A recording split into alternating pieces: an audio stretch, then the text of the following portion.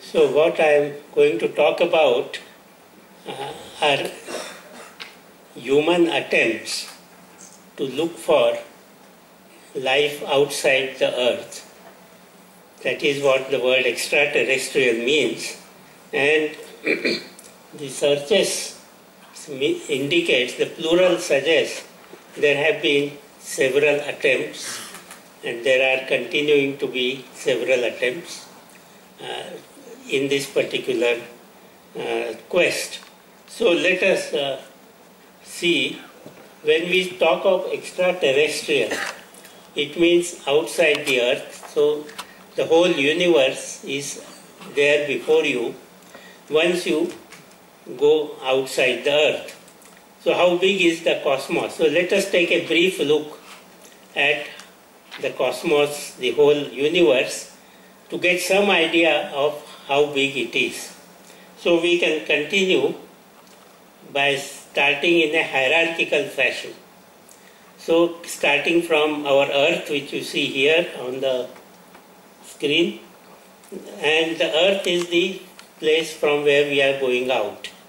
So we first come across the solar system, and of course the solar system consists of the sun and 8 planets. Some of you will wonder why I put Pluto in it at the end, because Pluto has been recently debarred from being in the planetary club. He has been made into a dwarf planet. So what one does is, there is a no entry sign for Pluto. But still we have a lot of solar system available. If we go beyond that, we come to the galaxy. The galaxy, the Akash Ganga as we call it in Hindi or Sanskrit, it is made up of a large number of stars, about 10 to the power 11 stars, 11 zeros after 1. Rather than talk of billions and millions and so on, I prefer it simpler to just go on putting zeros after 1. So you have these stars, each dot there in the picture is a star, like the sun. And we are talking about the whole galaxy consisting of 100 billion stars, like the sun. For a long time people thought that there is nothing beyond our Milky Way, beyond our galaxy. And I remember reading some of the old textbooks published about 120 years ago. These are classic books on astronomy, but in those books there is very categorical statement made that once you are inside the galaxy, there is nothing outside. Whole of the universe is part of our galaxy. But that was not the case, as more observations suggested.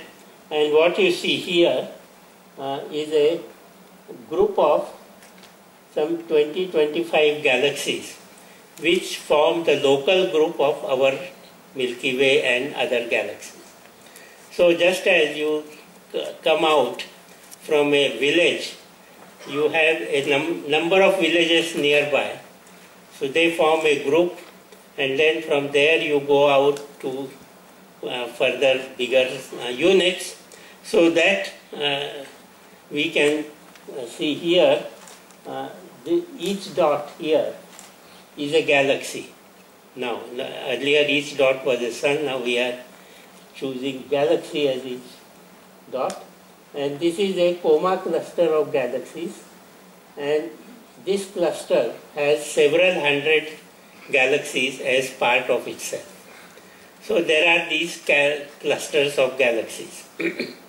When I was a student in Cambridge, I had used the concept of hypercluster, or supercluster rather. That is a bigger cluster or cluster of clusters.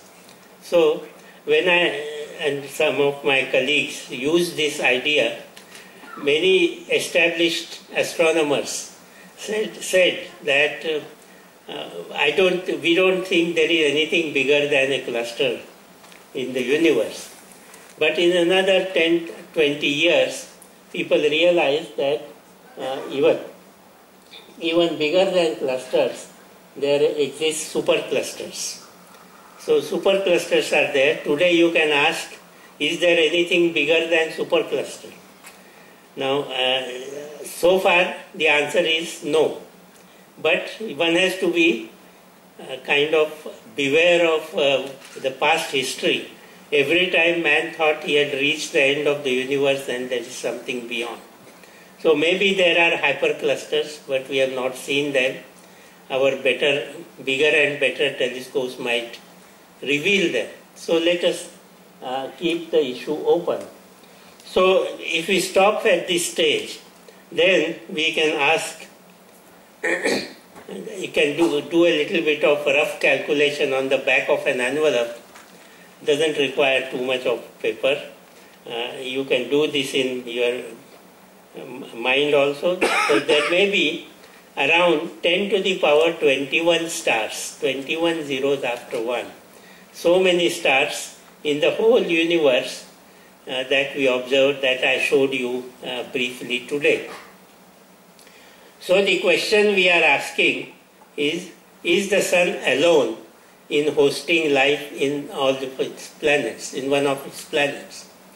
So the question, are we alone in the universe? If you want to answer it yes, it means you are saying that of all the stars, how many? 21 zeros after 1. Only sun has life around it. It sounds somewhat unlikely that is so many stars are available. Why should only sun have life on it? But the interesting thing is, if you ask the biologists, many of the biologists think that life itself is such a rare phenomenon that even if you have 10 to the power 21 tries, you may not succeed in repeating it somewhere else. So they think, many of them think that there are no other possibilities of life in the universe. So let us ask, what do they mean by life? So life as we know it, you can see, is in the form of the basic structure made up of this complex molecule, which you see like a, if you have a minaret, and you are climbing up, you have a winding staircase going up. So this is like a winding staircase, and it is a complex atom, a molecule, made up of several component molecules in a very precise fashion. And this is called DNA, deoxyribonucleic acid. And the speciality of this structure is that all life on the earth is made up of some kind of DNA as the basic unit. So, so we can ask, do these basic building blocks that make up that DNA, you can see here, this is like a toy model you want to make in chemistry. You have these little bits to connect with. So here you have this kind of structure, and we ask, do basic building blocks exist in space? Can we find the units which make up DNA? If not the whole DNA itself, at least the components, are we finding them in the universe? And the answer is yes, we are finding them. Where are we finding them? So you see, these here what you got is a cloud-like structure, but it is a huge structure. Light takes several years to go from one end to the other. It's a huge thing. Now this is called a molecular cloud because inside there are molecules. Chemistry people would know that there some problems for them to solve in astronomy. So like astrophysics is the physics of the stars. Astrochemistry means you have to worry about all these molecules that are found in clouds like this. Now there is a episode about this finding this kind of clouds, which I would like to share with you. My teacher Fred Hoyle, when he was working on some of these ideas, he wrote a paper suggesting that there should be molecules found in the galaxy, in our Akashganga. And he said there could be chemical molecules of different kinds. One should look for them. When he wrote this paper, he sent it to Physics Journal. The physicists rejected it, saying that it was a very speculative paper. They didn't expect molecules to survive outside the protected region of the earth. So they said, "Aisa nahi ho sakta." They rejected the paper. So he sent it to an astronomy journal. The astronomy journal also rejected it because nobody had thought of this kind of idea of incorporating chemistry with astronomy. So what to do if your paper is not getting published? So he was not sort of daunted by it. He wrote a science fiction novel having that particular idea. And that novel is called The Black Cloud. I would very strongly recommend to everybody to read this novel, which is now published in Penguin also. And he said that in that particular book, novel, there is a plot in which the static molecular cloud plays a big role. I won't tell you the plot itself, very interesting, but you should read it yourself. So what happens when you have this kind of molecular cloud? People, although they rejected it in the 1950s when Hoyle proposed this idea, in the 1960s and 70s, people began to notice that there are indeed molecules in space because of a special kind of telescope that you see here. It looks like our television antenna type of thing, but this is a bigger one, more sophisticated, and it creates a kind of environment in which you can measure millimeter waves coming from different parts of the galaxy. And the millimeter wavelength radiation that you get can be related to specific molecules and atoms in the galaxy. So this kind of evidence became available, and people realized that what Fred Hoyle was talking about was correct. They realized it 10 years later. Anyway, that is the situation. What kind of molecules now you find? There is a table here, inorganic molecules, organic molecules, and as you go down, the molecules increase in size. So there are bigger and bigger molecules as you come down. So when you have this kind of thing, the list doesn't end here, the list continues, but I have no space.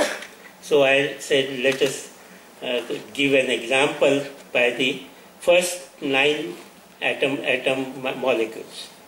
So we come further and say that these molecules, which are part of DNA, are available in cosmos.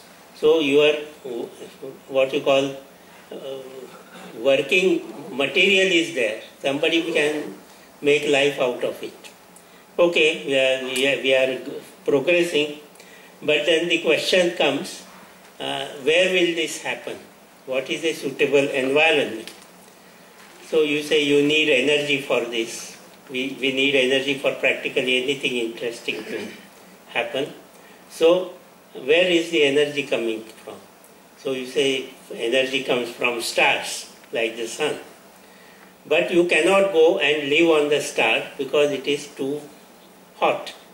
So you choose a planet which goes around the star. So what you need is a planetary system around stars, and then you have a greater chance of making life. So we can ask this question, what is the number of extraterrestrial super civilizations in the galaxy?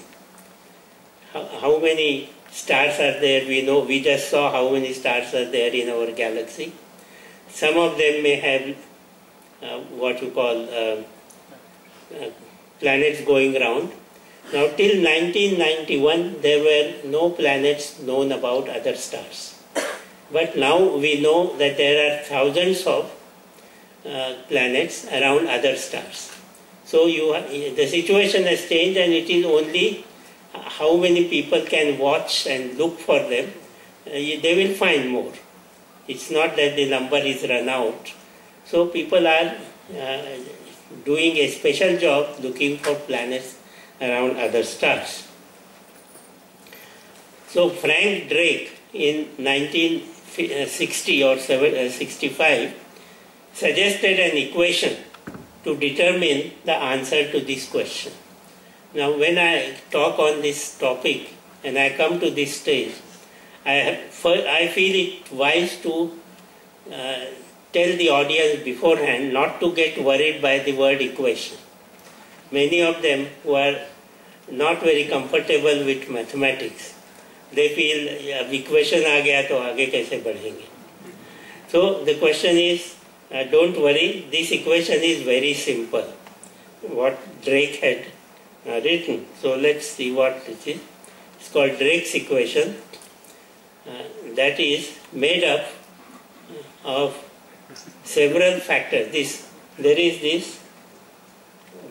Each star is an into multiplication, nothing more.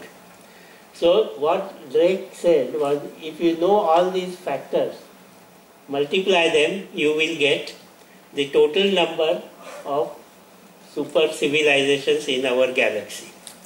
So he said simple, as simple as that. But right hand side is not so simple. Left hand side is all right, N. But right hand side, you have to go on working very hard. So what happens? If you take R, the first factor, I'll just give you one or two examples. It is the average rate of star formation in the galaxy. And the what I would say is that the stars are showing a greater self-control on production than humans are doing on the earth. So 1 star per year is the rate of formation of new stars in the galaxy. And how do you know where new stars are being born? You see here, this is a kind of a molecular cloud again, and there are certain regions where strong infrared radiation is coming. So you can say these are very young stars which are there. Just as if you go into a town, you find adults and babies. Let me continue with this maternity home of stars. Here I mentioned that you get certain regions where infrared radiation is coming, which is the signal to tell you that these are young stars. Now how young are these baby stars? They are about 1 lakh year old, that's all. So in the age structure of stars, remember that the sun is much more older than 1 lakh. It is about 4.5 billion years. So compared to the sun, 1 lakh is very, very low. In fact, if you take the ratio, you will find a maternity home baby of a few hours old compared to the age of a person, let's say the baby's father, maybe about 30, 35 years old. So that ratio is something like what you get for the stars compared to the sun. Anyway, so you continue with this. Fraction of stars that are good suns, good SUN, not SON. अच्छे सूरज हैं. That means they are helping the fostering of life. Then fraction of good stars with planetary systems. जैसा मैंने बताया बहुत सारे ऐसे आपको मिल जाएंगे आजकल जहाँ बड़े बड़े प्लानिटरी सिस्टम्स स्टार के राउंड घुमा करते हैं. तो आगे चल के we will see number of planets पर stars with in echo shell. Simply having good planets is not enough. Planets should have an atmosphere and conditions which are conducive to life. Then fraction of those planets on which life will develop. So even if you got everything right, we still don't know what makes life. So that should be there. The fraction of living species that develop intelligence. After life has developed, your next worry is that is it going to be intelligent? That is what all parents worry about the baby. कैसा बनेगा?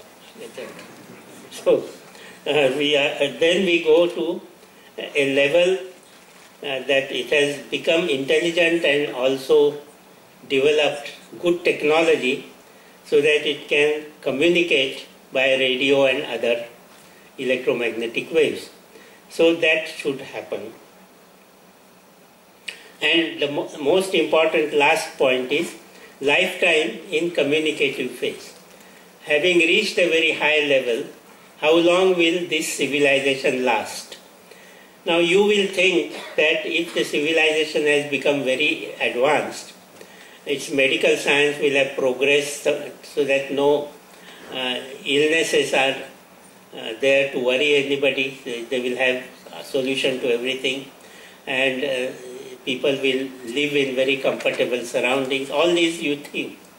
But what you forget is that there is also an improvement, or that is in inverted comma, you call it improvement or progress of destructive technology.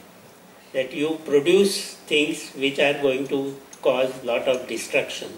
And as you know, this mushroom cloud is something that threatens all life on the earth, which did not about 100 years ago. So you see that lifetime is very important. So the answer depends on estimates for various factors made by individuals and varies between 1 and several billion. So Drake's equation solved करने पर you will find some are getting an answer very small, some are getting very large, because they put their own preferred values for all those factors. So we can say that this is all theoretical speculation. Let us ask practically, how can we choose, how can we detect life and communicate with it? So how can we search for them? So one method that you might immediately think of, and having seen a lot of space movies, you will feel that that should happen. You see here astronaut landing on the moon.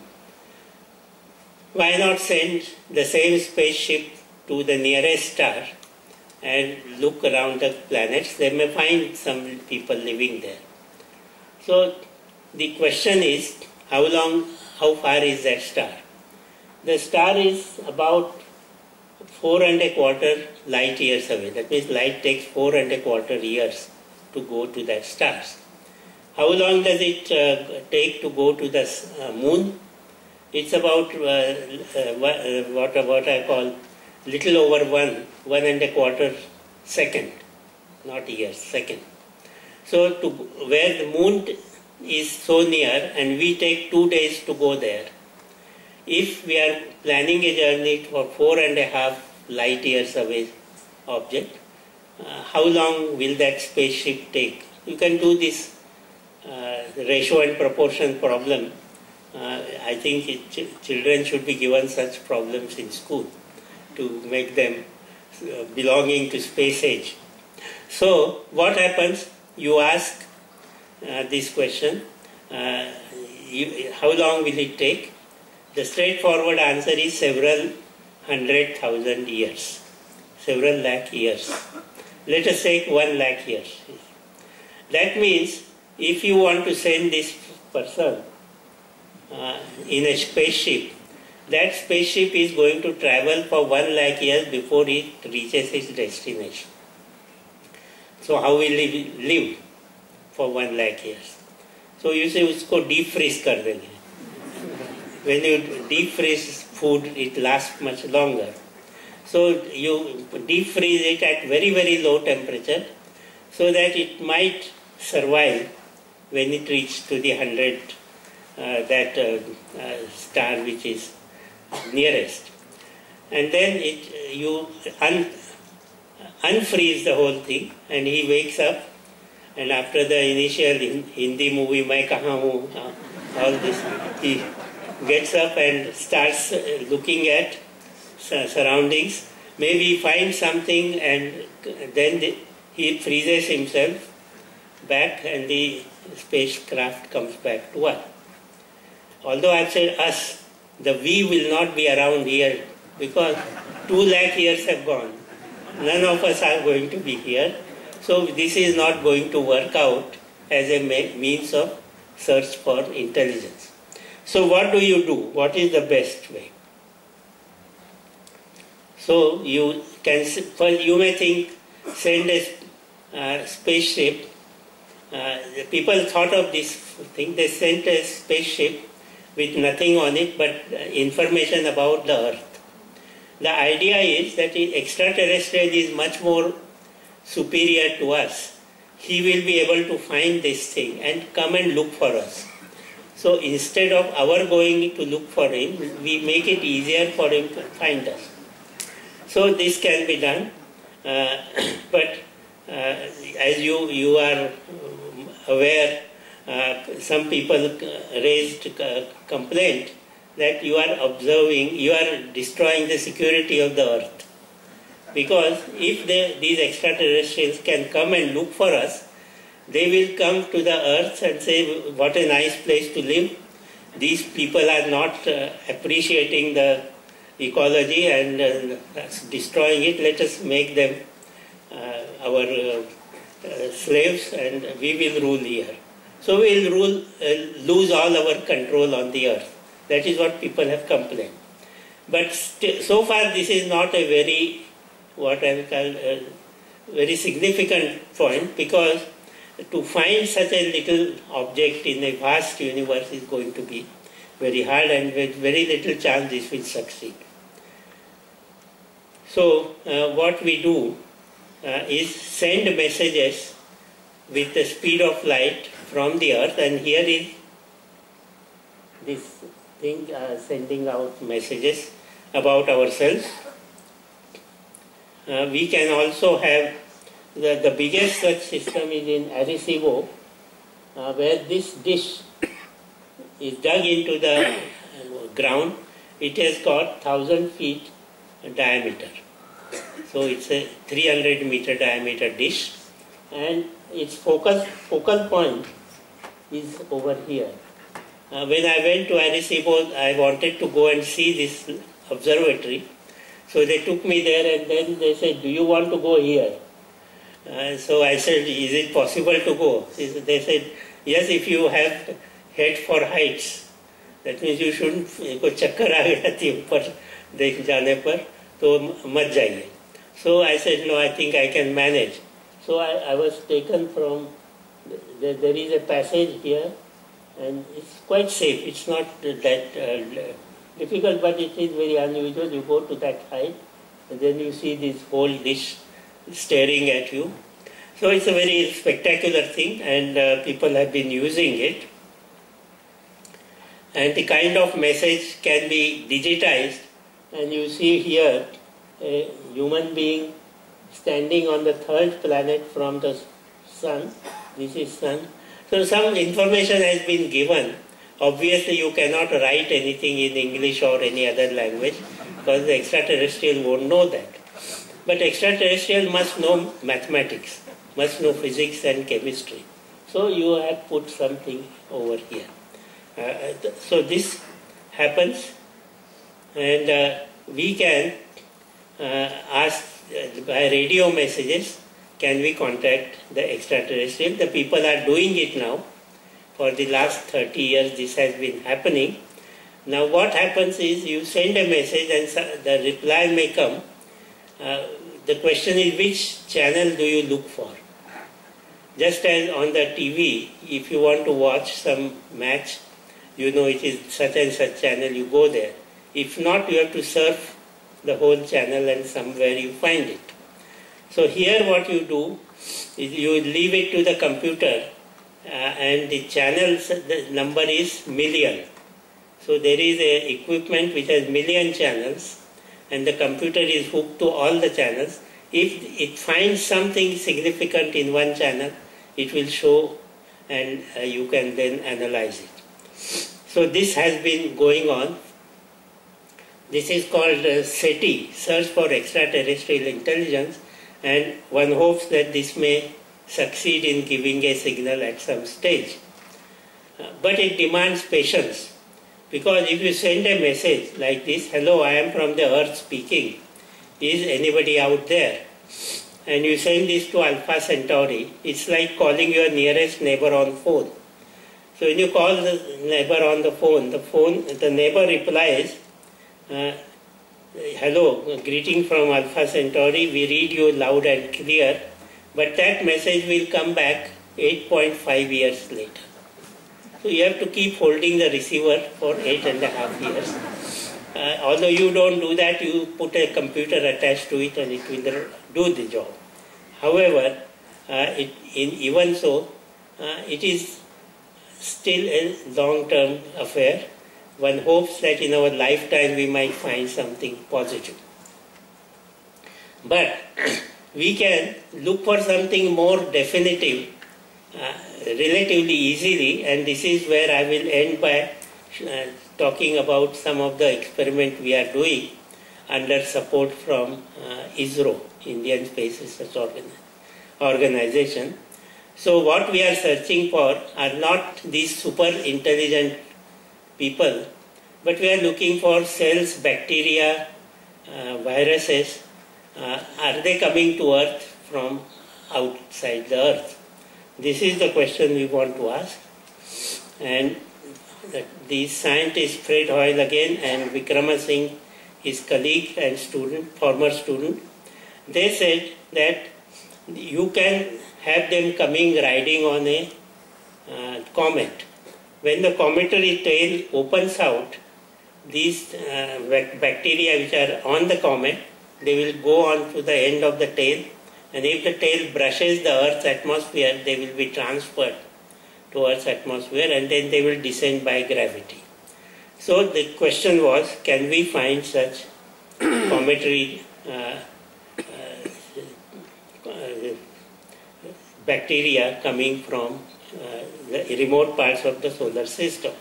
So here are different layers of the atmosphere, and people, some of us decided to do the study of heights of the order of 40 to 50 kilometers, because it is high enough to still have enough density to have bacteria present. If you go very high, then the density is extremely low, so bacteria don't survive there, don't remain there, they will just fall. And if you go very low, you will certainly increase the number, but then people will say you are catching up bacteria from the earth and not there, they are coming from the top. So the middle layer is stratosphere, which you see here. this kind of band, and we managed to do this with the help of a balloon which goes up to 41 kilometer height. So to establish whether such a population of bacteria exists. So it's called ISRO's cryosampler experiment, and you see this balloon, and the balloon is going to carry a payload as it goes up, and the payload consists of these stainless steel tubes which you are seeing here. They are sealed, and originally they are evacuated, there is nothing inside, and when you take them to a given height, you issue a command and they will open one tube, and the pump will automatically fill the whatever air is around into that stainless steel tube, and then you seal it, and when all the tubes are filled up like that, you bring the whole thing down by parachute. So this is the thing, and the analysis is done. I will skip the details of technique of analysis, but I will show you what it looks like. You see living cells at height of 41 kilometers, and they are detected by fluorescent spots which come out when they are bombarded with ultraviolet light. This is another example, the blue patches you see. So we also find that there are, this was found in Sheffield by using our sample which we distributed to many laboratories. So they found these kind of bacteria. These are, some are spherical, some are, let's see.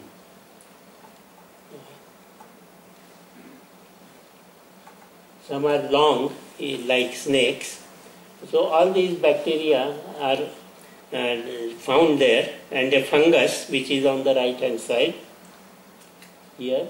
So these are tested for their nature, and they can be identified. So when we do this, the question is, how did they come into the tube? They did not come from this neighborhood lab, because they were all sealed. So we feel that they have come from above. But people said, do more experiments to convince us. So we took another thing,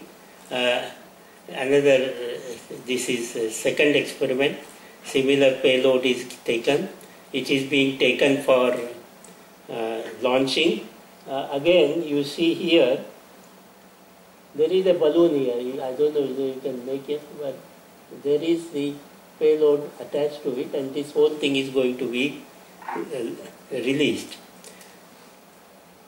This is the part of the payload, and what this time we found, two labs were given this work, one CCMB in Hyderabad and the other NCCS in Pune, and they found a number of bacteria, 12 bacterial and 6 fungal colonies, and they also did the biochemical analysis, and they found a lot of interesting results.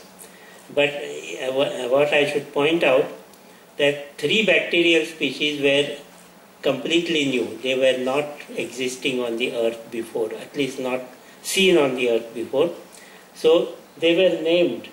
The people who discover bacteria are entitled to name them. So we decided to name them. One was called Janibacter hoyli, the other was called Bacillus aryabhatae, and third was called Bacillus isronesis. So first was to commemorate Hoyle, the second was to commemorate Aryabhata, our first major astronomer in 5th century, and Bacillus isronesis to commemorate ISRO, for ISRO's help to us. So when we complete this thing, the question that comes up is we have found some new bacteria.